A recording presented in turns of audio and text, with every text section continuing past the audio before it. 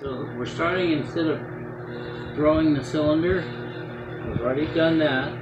So after it dries enough that it's not sticky and wet, we're going to trim it. I'm going to trim it the easy way with this large trimming tool. I've already centered it, so it should be pretty easy and pretty smooth. You notice here at the bottom, I'm only going to trim to here, gradually bringing it in. Not necessarily quickly, but there's no point in fooling around. This is to thin the side a little bit, because it's usually thicker as you go down the cylinder. So you can see that's pretty smooth, looks pretty good. I go from the center here. You need to know how thick your bottom is before you do it. Normally I'm looking for a 1/4 of an inch thickness, which I test when I make the piece. So right now you can see I'm actually trimming a little more in the middle because I don't want it perfectly flat, and I certainly don't want a dome shape. So I'm going to trim the center, and you can see where this is trimmed away already. And then as I come to the edge, I'm going to just ease off on that tip a little bit, which will leave the outside edge thicker. And thicker means it will rest on this edge as opposed to at the center. Now I trim what's called a foot. Just a bevel angle inward. And I'll quickly smooth this off. This is the quick and easy way. If you're doing a lot of pieces, you can do it the same way. Standardize your work every time. That's done. So now just to make sure I've got a smooth, I don't want lines in this particular. So I'll go just to where I ended the trimming. There. Take that edge and make it smooth. Now, very flat on this. A little bit of downward pressure. Hopefully it'll take any grooves.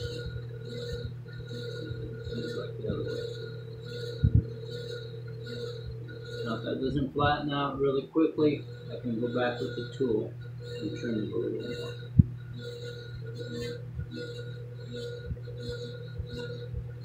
Now there we go.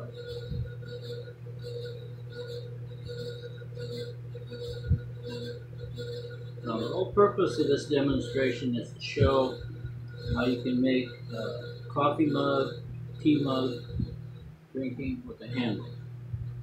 So that's the basic part right there. You can sign your name on the bottom if you like. I usually do that later. So there's our finished piece. We'll put the handle on here. So I've got one ready.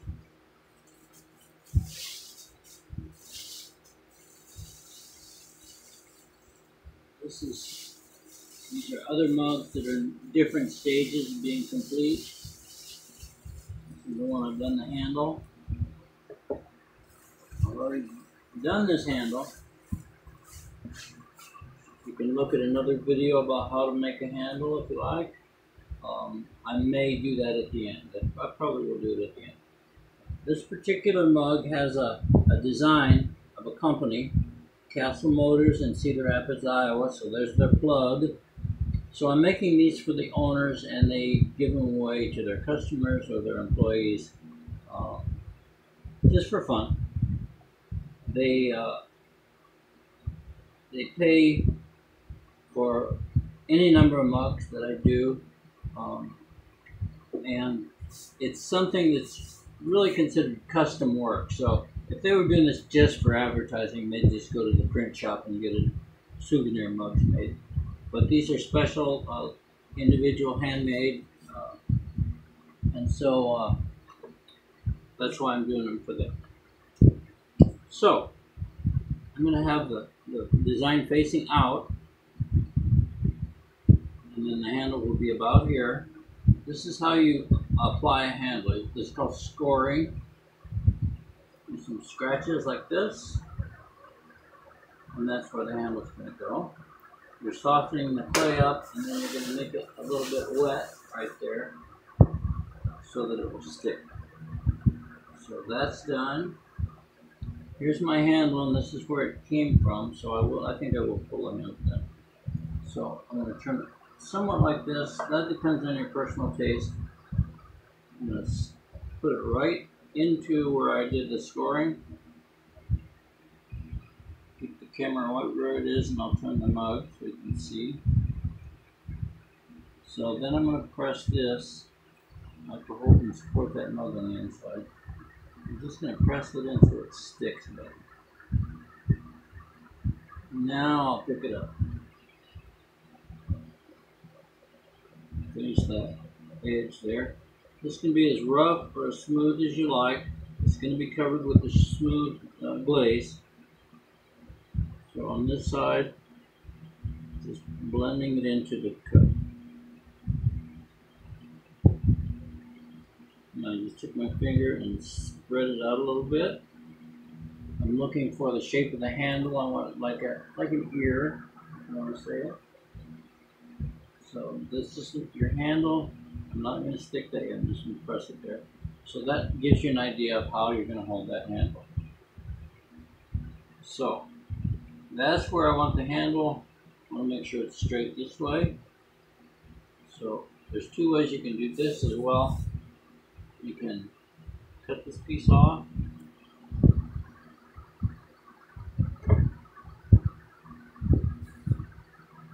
Wet it just a little bit. Usually the bottom is wetter, so it will stick.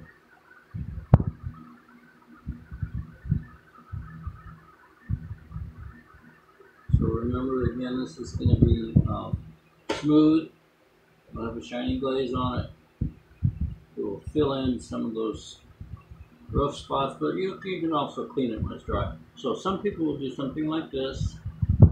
Put the thumbprint in there so the FBI can find you.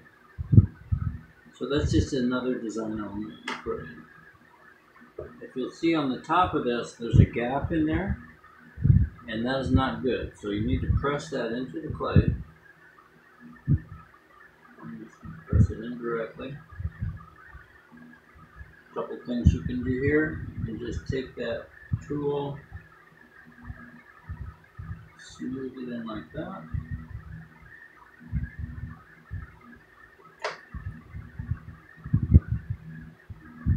Smooth that out a little bit. Now, since I have that thumbprint down here, I'll take this top and I'll press it in again. So I have a thumbprint on the top and the bottom. You notice there's a little bit of dark clay there. That's easy to take care of. You can clean it off later, or you can clean it off now. Depending on what kind of glaze you have, whether you want to keep that or not. So, a little bit of more smoothness here.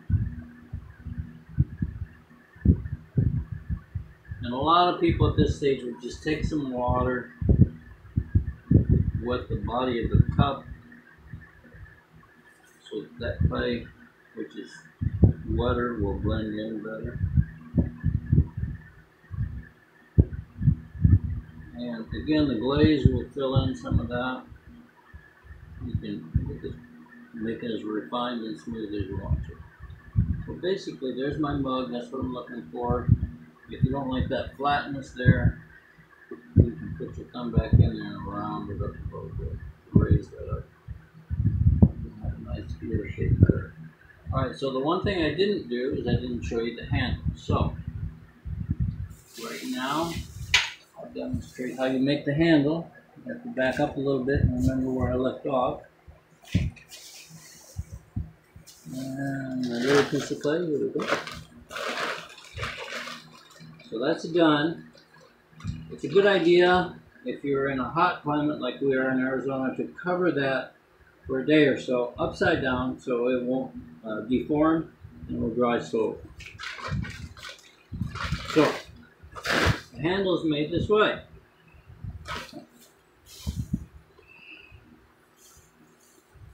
And that can dry fairly slowly. Slower the better usually. So I have a ball of clay I'm going to go through this kind of quickly. And I want kind of a pointy end.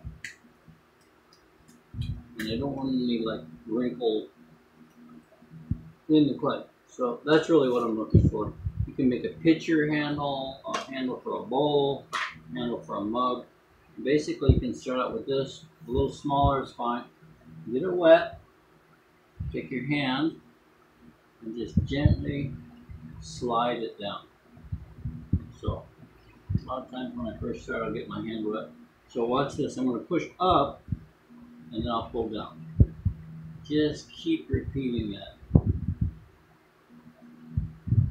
Now, once you pull it down and start seeing the shape, you can turn it around.